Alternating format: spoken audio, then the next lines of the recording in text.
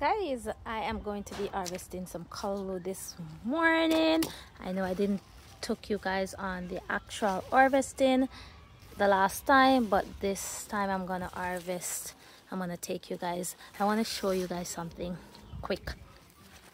Look how these stems are. You see how big and fat these stems are?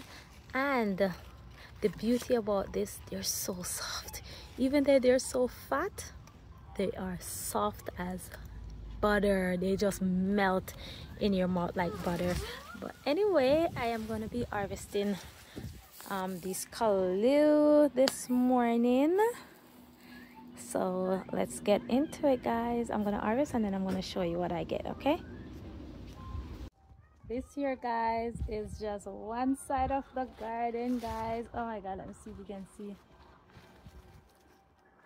I love what I do. I plant what I eat what I plant, and that is the goal moving forward in life.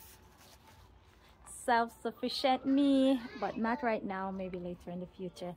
But callaloo for days, and this is just half of it. I'm gonna cut the other half now. Bye.